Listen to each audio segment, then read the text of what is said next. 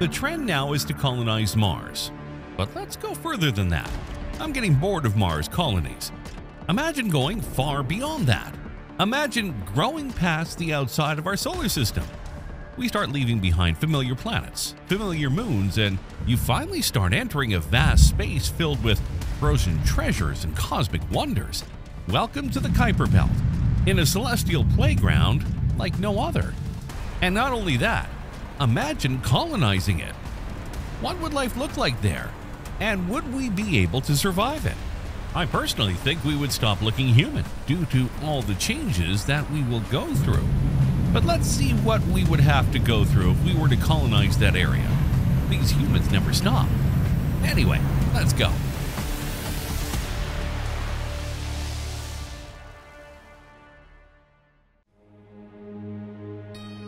What is the Kuiper Belt? Now, exactly what is the Kuiper Belt, you may ask? Imagine a giant donut-shaped object orbiting the sun. Instead of houses, the vast area is filled with ice objects ranging from dust to asteroids. It's like an ice cream parlor in the Milky Way with a variety of flavors to choose from. Let's talk about sweet things. Let's talk about these icy ingredients that come together to make this frozen stuff.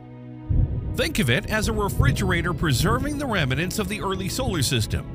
Here you'll find a cold mixture of water, methane, ammonia, and other frozen solids. It's like a giant snowflake between the stars. But what makes the Kuiper Belt so special? Well, we have a repository of clues about the origin of the universe. Imagine exploring the wreckage of the early solar system, searching for answers to questions like how the planets were formed, their composition, etc. It's like being a cosmologist creating the history of our universe of the puzzle together. Then hold on tight as you wander through this snowy wonderland. As we venture deeper into the Kuiper Belt, we encounter interesting residents. Say hello to dwarf planets Pluto, Eris, and Makemake. These divine beings have their own unique personalities and traits and are ready to show you around their cool realm. And let's not forget comets, those weird cosmic colonists that sometimes rock our neighborhood. They hail from the Kuiper Belt, and their icy hearts hold secrets from the far reaches of our solar system. It's like an interstellar walk. But beware, for the Kuiper Belt is not without its challenges. It's cold and remote, with temperatures that make even the coldest winter on Earth seem balmy. Greater distances mean that travel takes time and careful planning. It's like embarking on an amazing space adventure. So let's see what it will be like. But before moving on, don't forget to subscribe to our channel if you haven't already. Make sure to hit the notification bell so you don't miss out on our daily videos. Why colonize Kuiper? So why colonize the Kuiper Belt and risking going that far? Well, the Kuiper Belt extends 30 times further from the sun than Earth. Although initially unattractive for migrants due to the extreme distance and low light levels, it offers several advantages. Its isolation reduces the risks associated with major disasters in the sun, making habitats in the Kuiper Belt more likely to survive. Furthermore, the large distance of the telescope in the Kuiper Belt allows accurate parallax measurements of stellar distances. One of the main reasons why the Kuiper Belt is so attractive to migrants is because of its many valuable resources. Kuiper Belt objects, KBOs, which are 50 times more massive than the asteroid belt, contain vast amounts of water, ammonia, silicate materials, iron, and other volatile elements.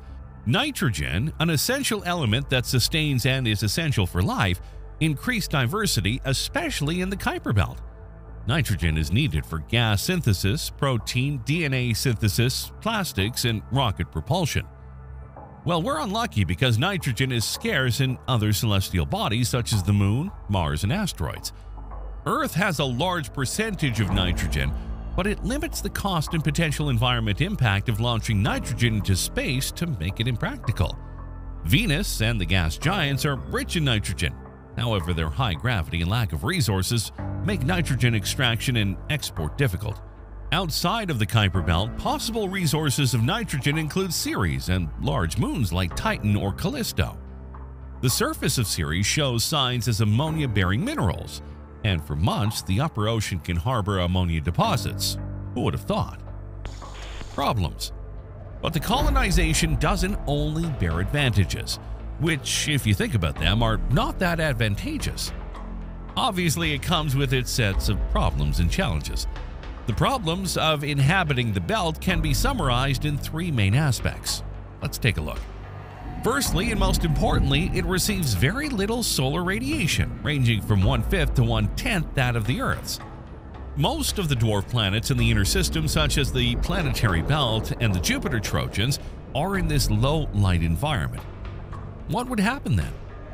Logically, when sunlight is low, it is sufficient for agricultural purposes because there are no clouds in space, or at night to attenuate sunlight. But fortunately, insulation can be easily provided on these asteroids.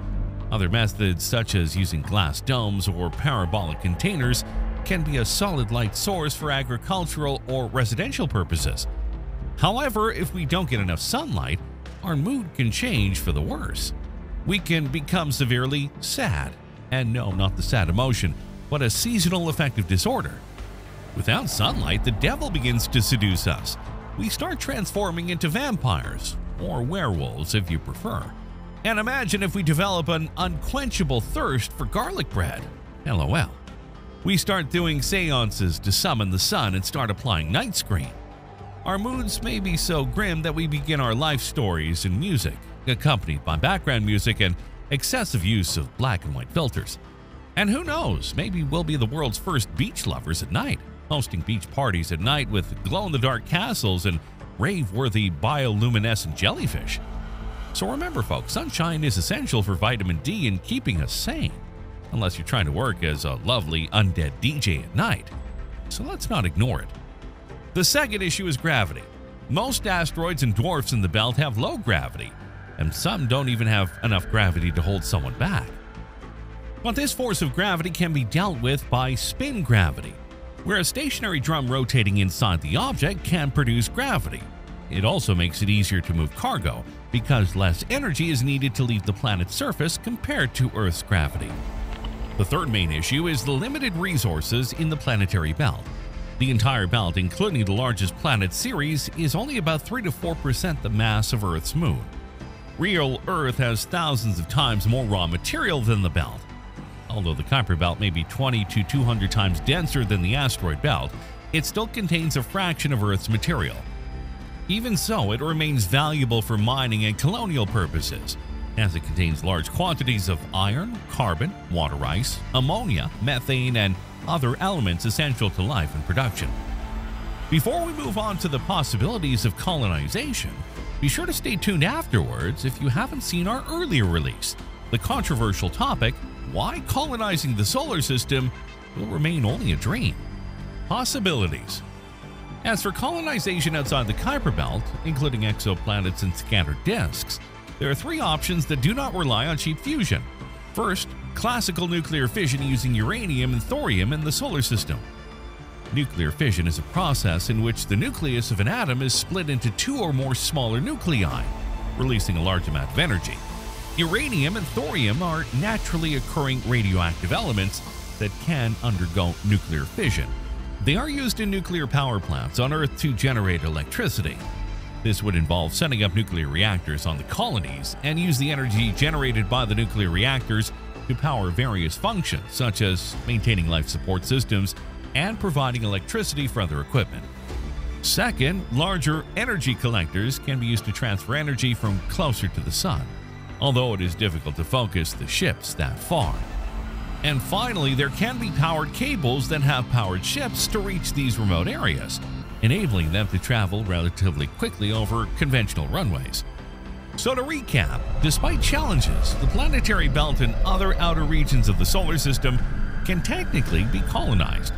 They will have to use limited sunlight, gravity, and resource solutions, and they can use additional energy to try to stay where they colonized. In conclusion, the Kuiper Belt offers a fascinating and unique opportunity for colonization, with vast resources and valuable insights into the origins of the universe. While it presents its own set of challenges, such as limited sunlight and resources, these can be overcome with innovative solutions such as spin gravity and nuclear fission. And who knows, Maybe one day we will have thriving Kuiper Belt colonies, hosting nighttime beach parties and discovering new pieces of the cosmic puzzle. But until then, we can continue to explore and marvel at the wonders of our universe from afar. Why colonizing the solar system will remain only a dream. I live on astronomy, and that's perhaps why people are surprised when I say I'm not an enthusiastic supporter of space colonization. I'm not at all. I just can't be. And I'm not just referring to exploring planetary systems of other stars, whose distances are and will forever be absolutely insurmountable, regardless of our technological capability. No, ladies and gentlemen, I'm also decidedly skeptical about the possibility of our species establishing bases or colonies on our home planets. Keep watching, I'll tell you why. I know, compared to the vastness of interstellar space, our own solar system seems, at first, almost comfortingly accessible. But when we begin to examine the prospects for colonization, things turn gloomy. Try to follow along. Why would we even think of setting foot on planets where we would have to live only in pressurized, air-conditioned environments, and where outside a hole in the suit would give us a minute or so of life? Usually, there are three goals that space conquest fanatics invoke to justify colonization: scientific research, the search for and exploitation of new natural resources, the terraforming of a planet that can become a second Earth. The first point is the one I feel I agree with. Exploration, understood as the search for life in the universe, must be pursued at all times, and it is still the least complex and dangerous aspect of our activity in space. Increasingly intelligent robotic probes will indeed be able to operate in our place, without us having to descend to the planets as conquering demons or as desperate settlers in search of new lands. The second point on the list, on the other hand, I consider completely incomprehensible. We here on Earth do not have a problem with raw materials, but with overpopulation and political management of resources. Imagining a future where we will make the same mistakes by raiding asteroids and digging mines in dangerous, godforsaken places seems silly to me. Fortunately, this will never come to pass. There is indeed no convenience in digging materials millions of miles from home. The costs will be impractical, and those who will try will abandon the venture after a short time. There could only be affordability if the raw materials were produced and consumed locally, on a reclaimed planet where millions of settlers would work and live with their families. And here we fall back on the third point. Do you, in our solar system, know of a planet that could be adapted to a second Earth? Do you know a place where you could go to live or bring your family? I don't think so. I think you would instead move to an Antarctic base, or for example to the Gobi Desert. Am I wrong? Are you thinking about terraforming Mars, the least troublesome planet of all? Well, take it from me, it would cost so much that we'd be better off colonizing our own ocean floors instead, or turn all of Earth's deserts into gardens and orchards. So even the pretense of colonizing the solar system will be put aside after a few years, when we come to realize that the stars are too far away and that our neighbors are unlivable worlds.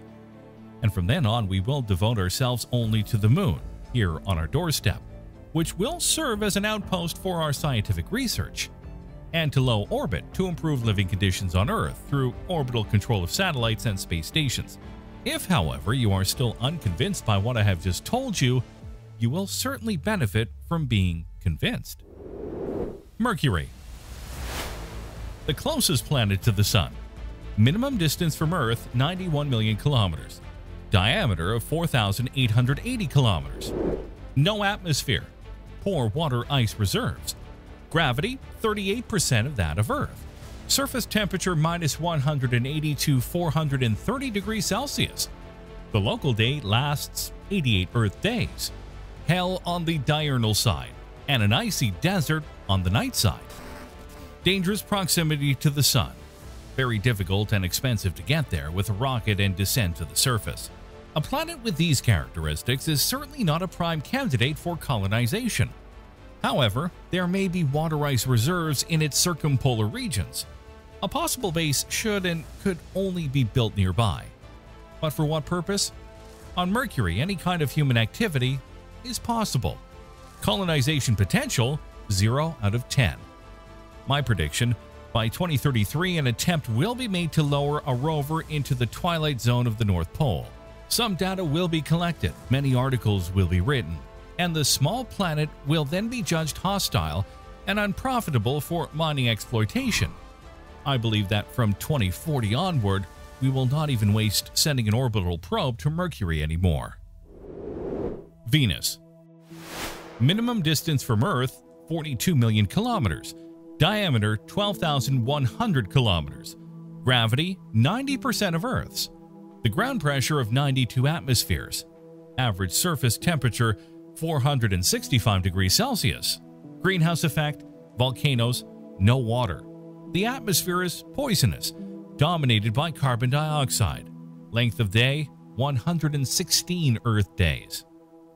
If in terms of size and orbital parameters, Venus is defined as Earth's twin, then in terms of climate, it is a decidedly evil twin.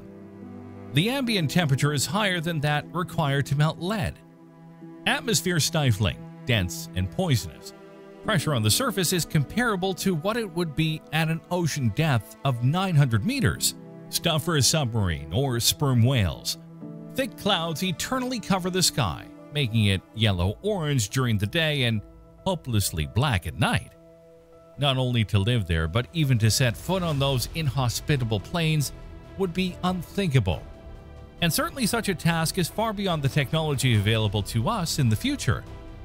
The raising for colonization is slightly higher than that of Mercury, but only because manned balloons could perhaps be flown in its atmosphere. Colonization potential, 1 out of 10. My prediction, although hellish, the Venusian environment will continue to present some very interesting aspects from a scientific point of view. Venus is a living planet, and this will earn the attention of planetologists and the sending of atmospheric probes and surface rovers. Certainly, however, it will never become the second Earth, nor will we ever plant bases there. The Moon. Closest body. The average distance from Earth is 384,000 kilometers. Diameter, 3,400 kilometers. The atmosphere is absent. Gravity, 16.7% of Earth's. Surface temperature minus 153 to 123 degrees Celsius. The local day lasts almost 30 of our days. No one doubts that the Moon will become humanity's first, and perhaps only, outpost outside the Earth. Of merits, it has several. It is very close to home, and communications flow with an almost imperceptible delay. We have already been there and know it quite well. It seems to be rich in raw materials, oxygen, water, and fuel, possibly useful for launching missions further afield. Thousands of square kilometers of solar panels could be deployed here, then deflected back to Earth. Powerful telescopes could be set up in the hidden hemisphere, as could large radio telescopes. Some bases could house technicians and scientists, and perhaps a few wealthy tourists. Very small communities of workers and visitors. In short, because even for the Moon, I can't imagine anyone would choose to go and live there. Colonization potential, 5 out of 10. My prediction, within a decade or so we will have a couple of bases around the South Pole. But the orbital station, the Lunar Gateway, will never be built. Problems will arise, including political ones, and when things start to get slow, the public will protest the high sky costs. Musk will defect and the Moon will go the way of the ISS, a place where crews warily alternate with no real reason. More decades will have to pass with new technologies to make the Moon an effective scientific outpost, but it will only be a matter of time. Mars. Minimum distance from Earth, 55 million kilometers. Diameter, 6,780 kilometers. Gravity, 38% that of the Earth. Surface temperature, minus 126 to plus 20 degrees Celsius. The atmosphere is rarefied and irrespirable, the main component being carbon dioxide. There are reserves of water and dry ice. The Martian day is virtually the same as Earth's. So are the seasons, differing only in that they are almost twice as long. They say it is the planet with the most Earth-like environmental conditions. And indeed, in some areas, the temperature can reach the values of a warm spring of our own. But the very thin atmosphere and near zero pressure would still dictate the use of a full bodysuit for outdoor activities. There is also a lack of a magnetic field to block solar radiation harmful to our bodies. Mars is also very far away and can be reached only by journeys lasting several months. In addition, because of the particular configuration of Mars's and Earth's orbits, astronauts would have to wait at least a year on its surface before they could return home. It follows that they would have to carry supplies and equipment with them to survive, without being able to rely on anyone's help in case of trouble. Establishing the first bases, however, will require dozens and dozens of missions to get all the necessary materials there. But then, what to do with them? I can only conceive of an expedition of scientists eager to solve the problem of Martian life, but I absolutely don't see what purpose we would have to settle settler communities in the Martian deserts. What could a settler or a miner get from the surface of the red planet that he could not already find here on Earth in the Gobi Desert? What's more, with the possibility of living a normal life and breathing air at the top of his lungs? Colonization potential 3 out of 10. My prediction, we will be able to set foot on Mars within a decade or so, but with results that are more emotional than substantive.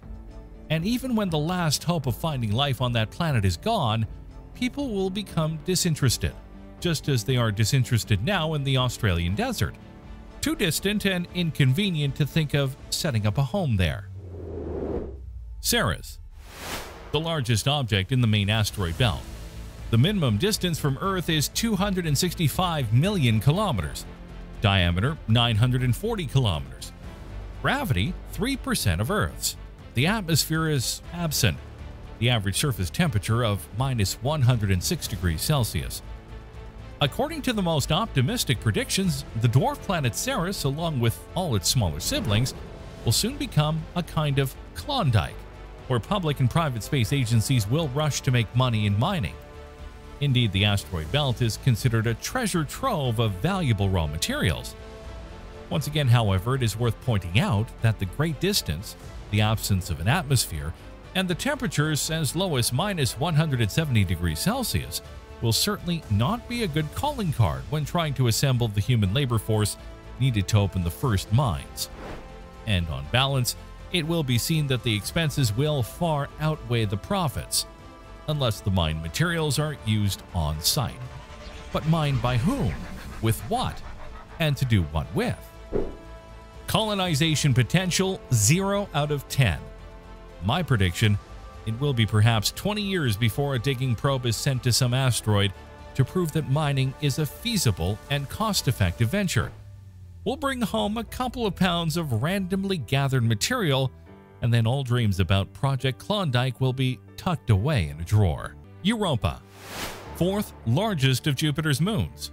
Minimum distance from Earth of 630 million kilometers. Diameter of 3,120 kilometers. Gravity 13% of Earth's. Average surface temperature -240 degrees Celsius. Atmosphere virtually absent. Despite all the hype around Mars, it is this moon of Jupiter, and not the red planet, that is the most suitable place to search for extraterrestrial life. On paper, plans for automated and manned missions are being developed. However, even robotic vehicles on Europa are still a dream, and no one seriously thinks that a permanent base could be established there. Lack of atmosphere, nightmarish temperatures, and ice-only surface. To get to the supposed ocean of water below in search of life would require drilling tens of kilometers, or hoping to examine some material ejected by some geysers. If it is done, this will be a job for a robot, certainly not for a human crew. Colonization potential 1 out of 10. My prediction, it will be at least 20 years before a robotic probe can descend on Europa. It will find no trace of life, and this will cause not only Europa but also Io, Callisto, and Ganymede, the other large moons of Jupiter, to fall into oblivion. Titan, Saturn's largest satellite. Minimum distance from Earth of 1,280 million kilometers. Diameter of 5,150 kilometers. Gravity, 14% of Earth's. Average temperature, minus 180 degrees Celsius. The atmosphere of nitrogen and methane. Ground atmospheric pressure, 1.5 times Earth's. Despite the breathtaking distance and all other impediments, I feel like assigning a nice 2 out of 10 as a theoretical possibility of settling a very small human colony on Titan in the future. As a well-known astrobiologist in fact said, if you're flying to the edge of the solar system and you have to make an emergency landing, run to Titan. Titan is the only place where there is a heavy atmosphere like ours, with nice clouds from which rains fall. A world where rivers flow and there are lakes and seas. This is all true, but also all false. Lakes and seas are of liquid methane and other hydrocarbons and not water. The atmosphere is still unbreathable. The Sun, Saturn, and the stars are perpetually obscured by haze. We have been to Titan before, though with the small Huygens probe, and the landscapes photographed during the descent do not differ much from ours. Colonization potential, 2 out of 10. My prediction, Titan is an extraordinarily diverse world, a kind of amusement park for those doing scientific research. The Dragonfly mission has already been scheduled for 2027, with the 2034 arrival of a drone that will fly for miles looking for traces of life. No human, however, will ever touch its surface. Of that, I am sure. Pluto. Dwarf planet in the Kuiper Belt. Minimum distance from Earth, 5,800 million kilometers. Diameter, 2,380 kilometers. Gravity, 6% of Earth's. The average temperature of minus 230 degrees Celsius. Extremely rarefied methane atmosphere. Having lost its status as a planet in 2006, in 2015 Pluto was flown over by the New Horizons probe, which gave us an enormous amount of data and photographic footage. Here too we have an extraordinarily diverse and scientifically interesting surface, but no chance for human crews to descend on it. On Pluto, everything is beautiful, but everything is a problem, made worse by the enormous distance separating it from Earth. Colonization potential, 0 out of 10. My prediction, we will definitely send more probes to Pluto, but only for research into its origin, which is still debated. Here's the situation. I don't claim to be right about everything, and maybe reviewing this video 50 years from now, someone will get the same laugh that we still get now reading about those who said men would never fly on an airplane. But I find that sometimes a little healthy realism can serve to better understand why certain hard stops in the realization of so many space dreams. Dreams flaunted perhaps too lightly. What do you guys think? Let me know in the comments below, and be sure to watch our other videos through the YouTube end screens and playlists.